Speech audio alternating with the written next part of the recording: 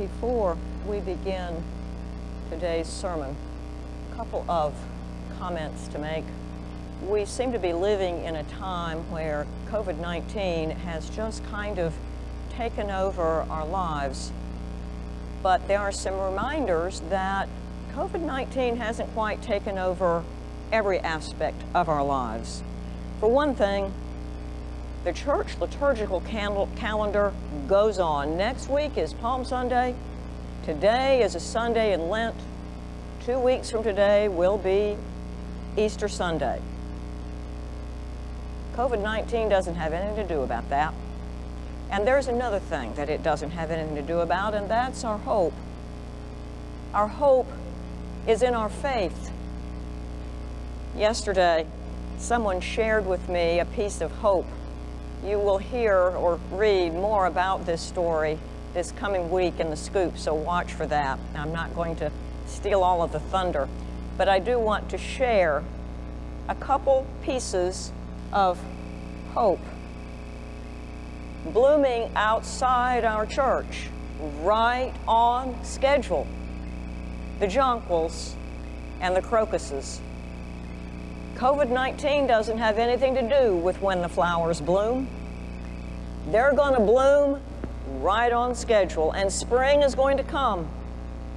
The birds are going to build nests, and they're going to start singing. Life goes on.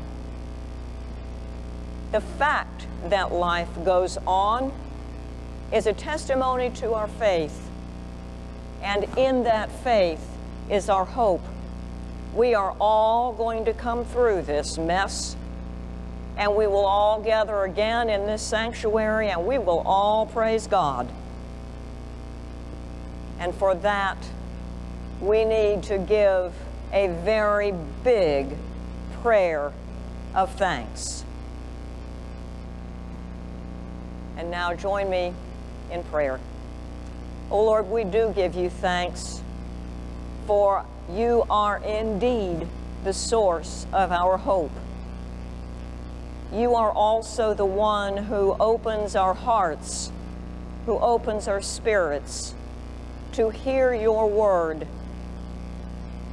And so we ask now that you would help us to hear through your word and through this message the words that you would have each of us to hear from you. In Christ we pray. Amen. As I said, this is still Lent, and I know a lot of pastors are setting aside Lenten sermons and preaching just messages of hope right now to get us all through. My hope is that you're going to remember the pictures of the jonquils and the crocuses, and we are going to continue life as usual and focus on Lent. This morning we jump to Matthew's account of what happened for Jesus right after his arrival in Jerusalem on Palm Sunday. Next week we will consider his actual arrival into Jerusalem. To set the stage for the scripture passage, Jesus had entered Jerusalem knowing that he was going to die. He knew his ministry was coming to an end, and he knew what lay before him. In other words, he knew that this was going to be one very stormy week for him. The fact that Jesus went immediately to the temple, the most holy place for the Jewish people, as soon as he entered Jerusalem is very understandable and really rather predictable. There is nothing unusual about going to a place of worship when life's storms hit. Jesus needed to find a place where reverent worship was taking place. But that is not what he found when he walked in. Listen to Matthew 21:12 through 15. I'm sorry, 12 through 13. Jesus entered the temple area and drove out all who were buying and selling there. He overturned the tables of the money changers and the benches of those selling doves. "It is written," he said, "My house will be called a house of prayer, but you are making it a den of robbers." This is the word of the Lord. When we think about the temple that Jesus entered, we need to consider two ways in which it was different from the Protestant sanctuaries in which we worship today. First, it was a pilgrimage destination for Jews from all over the world. And second, it was a place where animal sacrifice was practiced in accordance with the Jewish rites established by the laws of Moses. These two features also distinguish it from the synagogues in the small towns. Synagogues were places of learning. People went to synagogues on the Sabbath, a bit like we go to church, come into the sanctuary on Sunday mornings. There were songs of praise, readings from the scrolls, a sermon, and prayers. But sacrifices were not offered in synagogues. The temple in Jerusalem was the place where sacrifices were offered to God. They were made both privately for individuals and corporately for all the people. When Joseph and Mary presented Jesus to the Lord in the temple, those few days after he was born, they sacrificed 2 doves according to the command of Jewish law. Other sacrifices, such as thanksgiving and blessing sacrifices, were also made on the altar for all people. Prayer offered by the priests accompanied the sacrifice. They asked God for forgiveness for the people, and they thanked God for blessings. The slain animal did not, in and of itself, provide forgiveness. God saw the remorse and the true repentance of people, and God gave forgiveness. But somehow over the years, the practice of sacrifice had become more of a business and sometimes an opportunity to gather for a feast. There were different kinds of sacrificial offerings. In the case of sin offerings, only the animal's fat burned and the flesh was given to the priests to eat. But in peace offerings and thanksgiving offerings, the meat was given to the people to eat. There was merriment in the feast of eating the meat. Pieces of meat could be taken to family members or friends, and friends did not even need to understand what the sacrifice was all about or even be members of the Jewish faith.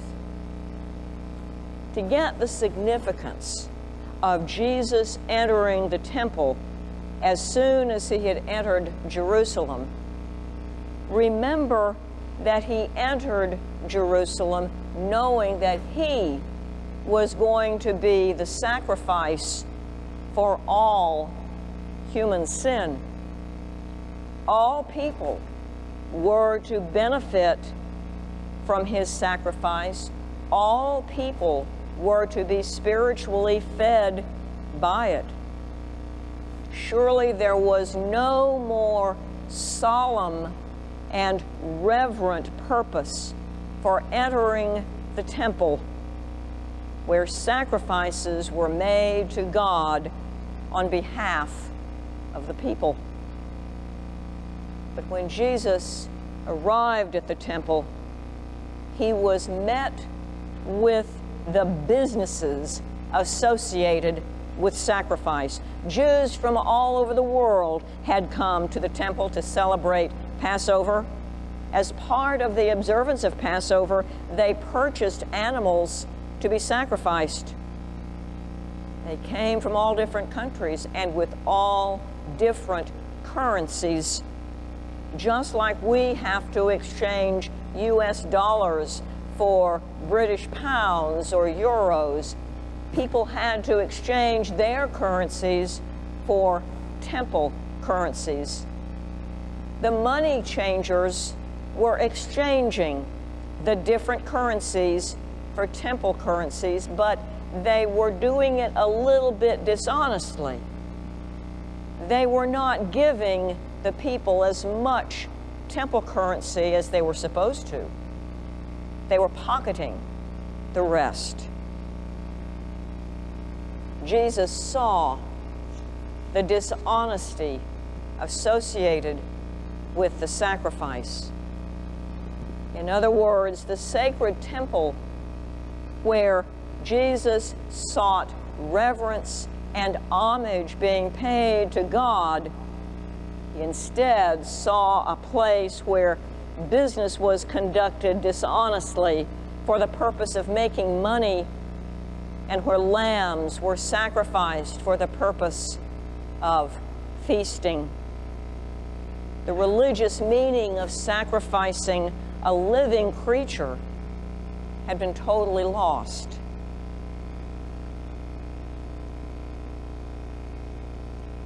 For the Son of God, about to make the supreme sacrifice for all people, this attitude must have been disappointing and hurting beyond all measure.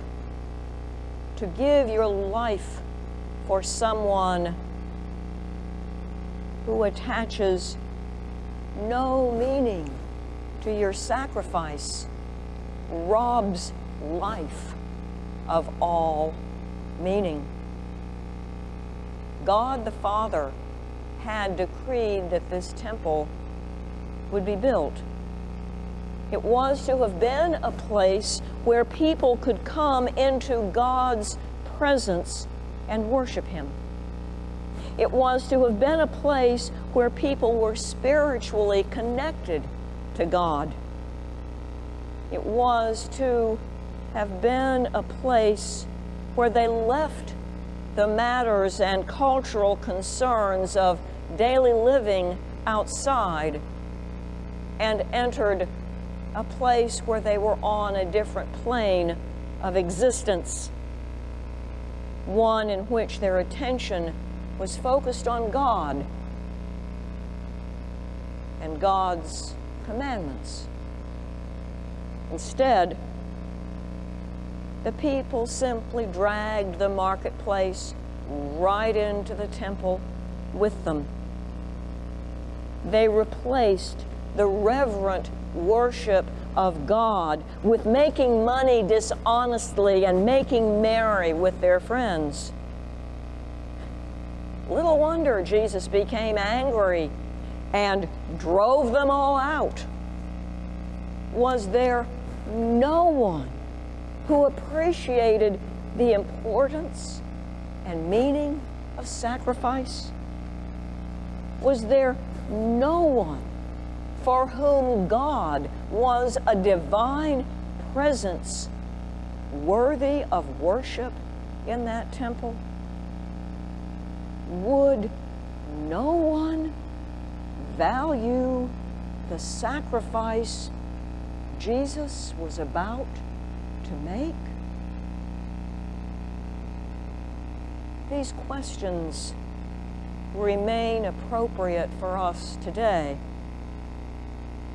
We live in a time when there are those for whom the church is just one more philanthropic or social organization where people can come and do good works.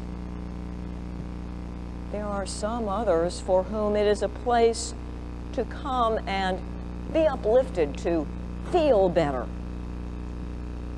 while these are all worthy side effects of worship, they fall short of being the main purpose for which we enter the sanctuary. What are our reasons for coming into the sanctuary? In our time, is the worship of the divine presence of God the focal point of being in the sanctuary? On Communion Sundays, is our sin and the need for Christ's atonement the focal point of our presence in the sanctuary? Do we come into the sanctuary to connect with God through prayer, or to connect with each other through shared interests and common experience? If Jesus walked into our sanctuary or sat in on our meetings, which, by the way, he does, would he find a need to drive out motives and interests not in keeping with a house of prayer? Would he find self-interest to be a problem for us in the way that it was a problem for those that he drove out of the temple the day he arrived? Lent is a time for self-examination, and it is appropriate for these questions to be a part of our corporate examination. The importance we've placed on prayer during Lent is directly tied to the importance that Jesus placed on prayer.